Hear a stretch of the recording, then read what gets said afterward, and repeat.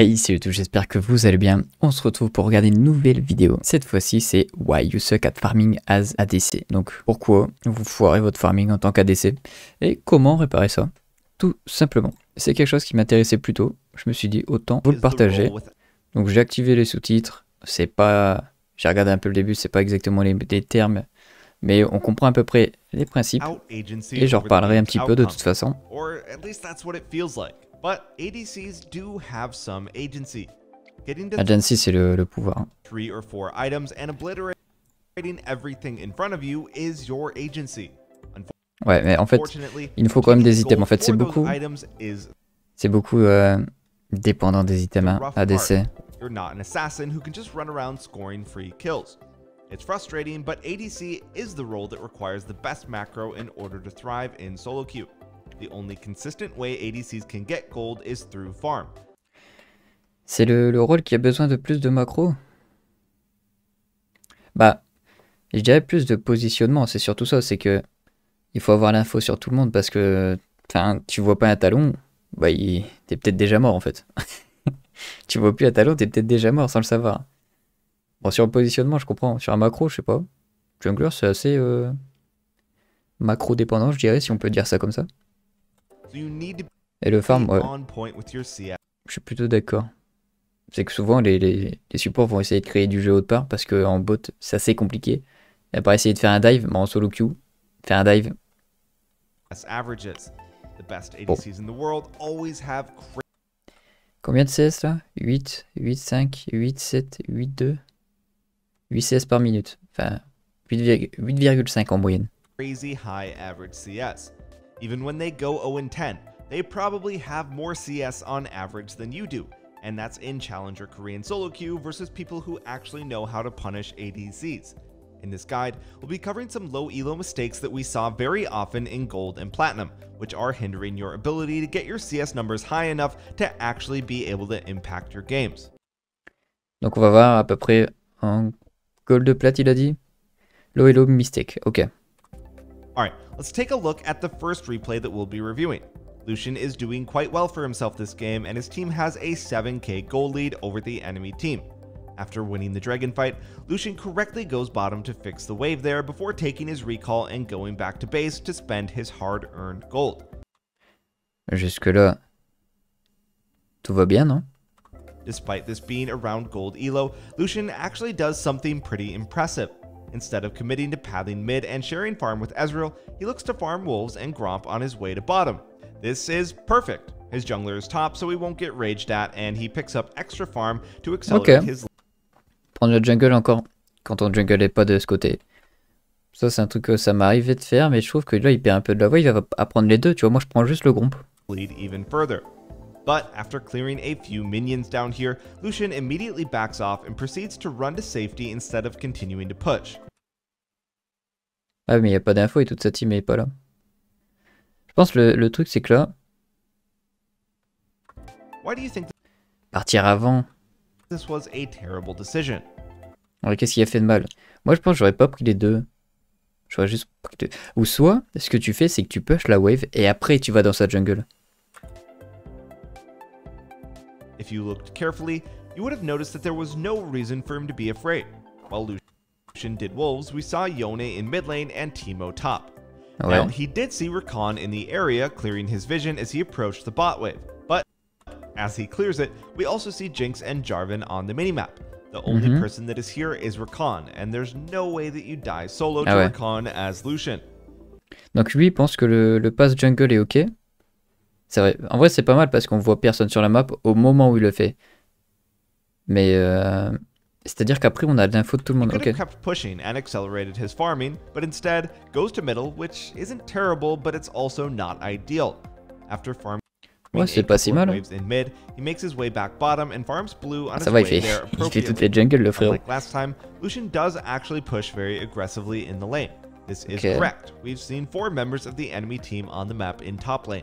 There's only one possible player that could be down here. The problem is that Lucian doesn't play this next segment appropriately. Là, il aura du back. And gets hard punished by the 0-4 enemy Yone. Now he's forced to back and loses all side lane pressure. What do you think he did wrong this time? Qu'est-ce qu'il a fait de mal là? Moi j'aurais back instant, non? Ou partir sur les golems, non? Prendre la vision avant de push une tourelle, c'est un peu important. Qu'est-ce qu'il faut? The mistake was pushing tower instead of just taking the enemy Krug camp. Ouais, voilà. Yone was Faire les 4, Krug. but that doesn't mean that you can just disrespect him as an ADC. En fait, le truc, c'est quand la tourelle elle est à 100% d'HP, il n'y a aucun intérêt de la taper. À part si t'es un split pusher et que t'as rien d'autre à faire et que t'as la vision. C'est vraiment, il faut des grosses conditions. Look at how Lucian got Et du coup, tu peux tellement te faire punir. C'est même pas des free gold, t'as rien à récupérer et tu perds du temps. Et tu prends des risques. engaged on, since he's so close to the enemy tower. Lucian doesn't have many options and can only kite toward Yone, not away from him. Pourquoi il y a de cerf-volant Lucian ici? knew this would be a 1v1. If he does Krugs, he has so much more area to work with, and as a fed Lucian, with both summoner spells, he should very easily be able to deal with a weak Yone if he tried to contest him at Krugs. It may not seem like much, but being chunked out here cost Lucian a free Krug camp and that wave he left behind. The problem is, Lucian kept making small but constant mistakes in the side lane all game. This really kept his CS numbers down compared to Jinx, who just power farmed. He very quickly got overtaken in power, and Jinx was able to hard carry the game, somehow getting 6 items way before Lucian could. Ouais, mais ça c'est très rare que ça joue vraiment que sur le farm. C'est des games qui sont serrés. Moi, ça m'arrive quasiment plus. Maintenant, avec tous les assassins qui sont turbo broken, dès qu'ils ont un peu d'avance, du genre des games qui vont à 200-300 CS, c'est rare. C'est très rare. Alors, il y avait 38 minutes. Toutes mes games se finissent avant 30 minutes. Donc, ça joue plus trop autour de l'ADC, mais je comprends le fait d'avoir un maximum de farm quand même. Ça reste important. Simple. Always be aware of where every enemy is on the map, so you can make the best decisions possible. Faire attention à ce qu'il y a sur la map.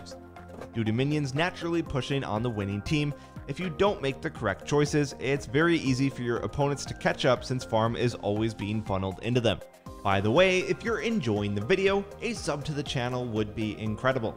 Alright, let's move on to another replay to discuss another common mistake that we see. Here, Ashe and her team are doing fairly well for themselves. They're not super far ahead like the Lucian game before, but with their small lead, they managed to take the dragon for free. Let's watch what happens next.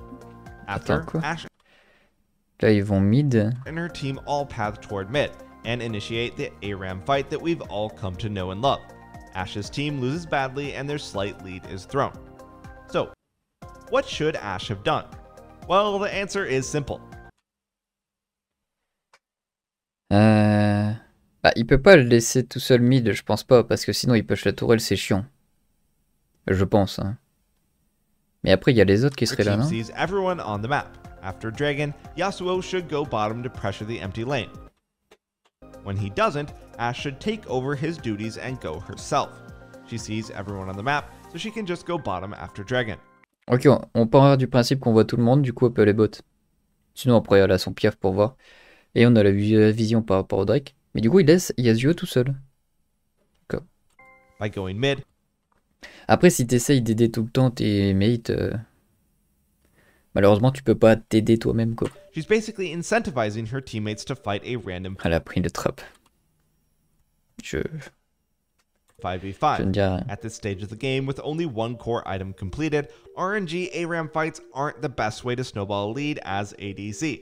She doesn't do nearly enough damage to have any agency over who wins this fight at all. If she had gone bottom, she could pressure the tower, forcing someone on the enemy team to respond. When they do, Ashe could rotate over and force a numbers advantage. En fait, s'il push la tourelle, bah Ashe va push l'autre tourelle, ce qui va mettre une pression un peu sur les mecs en face s'ils le voient. Ce qui va faire qu'ils vont moins push et potentiellement un back, un ou deux, ou essayer d'aller la tuer. Advantage fight in mid potentially. This has way more potential for going well than the fair fight we just saw. Or if no one reacts to her pushing, her team could just defend while she takes the bottom tower for free. Oui, voilà.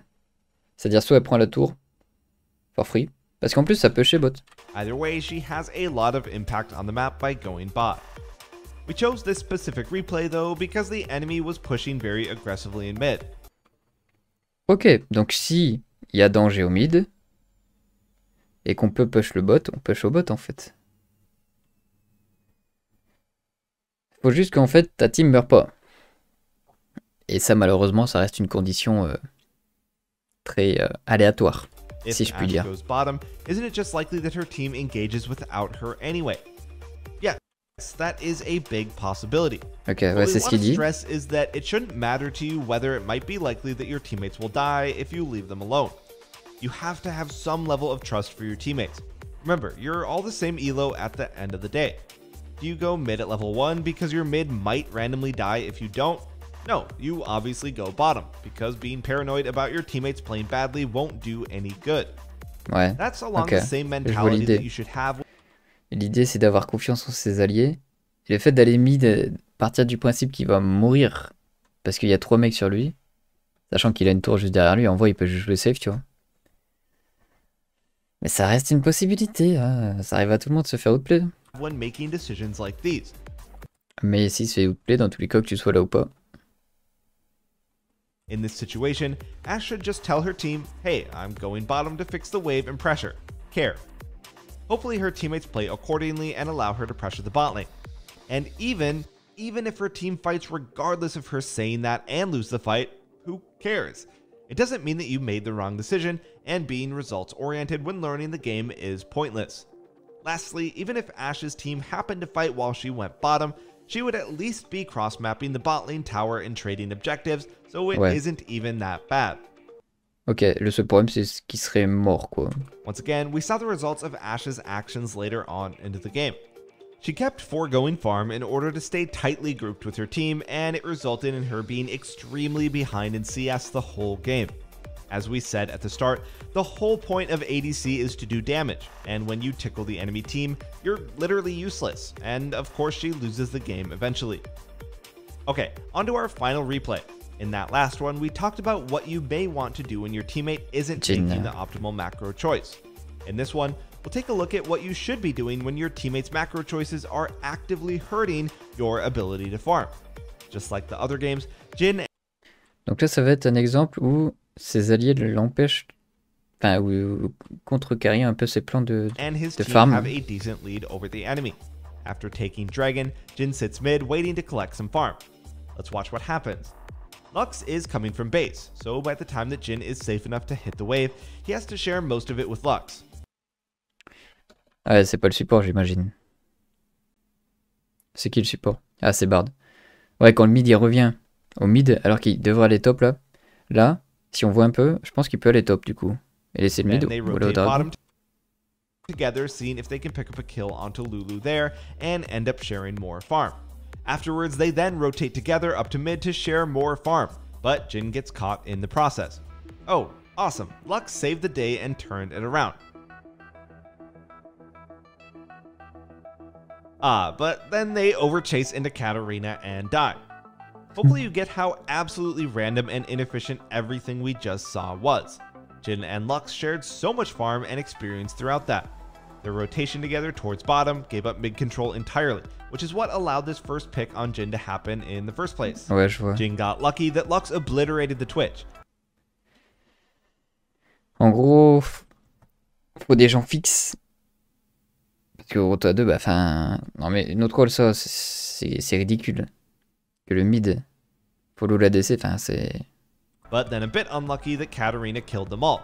He had absolutely... En vrai, ça peut le faire. Dans de rares conditions où tu as envie de jouer un objet derrière. Choper la tour, partir sur un objet ou... no say over anything that happened. On reste en solo queue, on veut farmer. This is how Jackie Love, Teddy, Deft, or any good ADC player plays the game, just hoping that stuff works out by wandering around with their team the whole time? Of course not. They're actively looking to make good decisions to lead to consistent, predictable results. So, what was the problem here? Well, Lux pathed toward middle when Jin was already there. That's not Jin's fault. Lux Ouais, c'est pas la faute de Jin. Is the one pathing toward him to share farm, which we know isn't ideal. Donc là, on voit que lui, ça arrive mid, il faudrait se barrer, non? Genre, là, il se barre top. Là, vous voyez, il va en train de crash.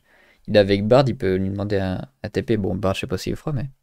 You can't expect your teammates to make the correct macro choice every time though. Jin had 2 chances to find a new source of farm for himself and evade this situation. Did you notice when? Bah, il y avait top ou jungle top. The first chance that he had was when he saw Lux paddling middle at the beginning of the painful sequence. Knowing that she's coming, he could snatch up most of the wave before she gets there and then path towards top. Ouais, c'est vrai que tu peux faire ça, tu peux juste prendre la wave mid et top aussi, ouais. If you notice, the wave is closer to his side of the map. This means that the wave is slow pushing toward the enemy. Going up there to fix the wave would be ideal anyway. If you don't know what fixing a wave means, basically if the wave is slow pushing away from you, you want to crash it into an enemy tower as quickly as possible. If you leave it as is, the slow push will kill a ton of enemy minions, denying your team farm, while also building up a huge wave for your opponent to farm in the process. Ouais, Fixing slow pushing waves is one of the most important things to learn about macro. The second option that we had was to just stay bottom after this wave. It's not ideal, but he could technically just chill here and wait for the next wave to come into him. Ah, donc là, après ça, il est parti mid, là? With this strategy, he'd be getting solo gold and experience, and then he could then push that and rotate to his team. Ah, mais c'est osé, y aller à jungle quand même. That way he can build a numbers advantage through macro by forcing someone to go react to the wave that he pushed. Okay, this may all sound idealistic. C'est vrai qu'on peut partir du principe que quand on push une lane, il y a quelqu'un qui va essayer de la récupérer, tu vois, c'est normal. Mais la plupart des gens, ils cherchent plus à tuer les gens, en fait. C'est ça le problème. Mais si tu pars assez tôt, non, ça marche. But with practice, you can start to see consistent results by realizing when oui, you voilà, should c'est assez irréaliste, go mais to side lane. si on s'entraîne bien dessus, on peut avoir quelque chose de bien, quoi. Let's take a look at an example where this is done fairly well. Kaisa is laning bottom when her team comes to aid her. They score a kill on Bard and things are off to a good start. Notice how Kaisa steps up, looking to push the tower to punish Bard's death, but then stops and immediately starts to channel her recall. That's because Camille is staying in bot. If Kaisa stayed, then her and Camille would just be sharing tower and minion gold. We should know. Ouais. Ça, c'est chiant, c'est les plaques. Souvent, les gens, ils partagent. Ouais, ils partagent pas les coups de plaques. How inefficient that is by now. Mais vraiment, partager l'XP, c'est un truc, c'est une dinguerie. Hein. On s'en rend pas compte, mais c'est une dinguerie. Comment ça te détruit. Ça veut dire qu'autre part, t'en perds, en fait. C'est-à-dire qu'il y a assez de monstres et de ressources pour tout le monde. Donc si il y en a 2 au même endroit, ça veut dire qu'il y a un endroit où il n'y a personne. Camille should technically be the one recalling and going back top, allowing Après, Kaisa to stay. c'est quand même dur à s'en rendre compte, hein, parfois qu'on fasse de la merde. Choper un kill, peut-être parfois c'est intéressant, même quitte à perdre un peu de farm, tu vois. Il y a toujours des compromis à faire. Down here. C'est ça qui rend le jeu un petit peu plus dur. Hein. C'est pas juste de la logique.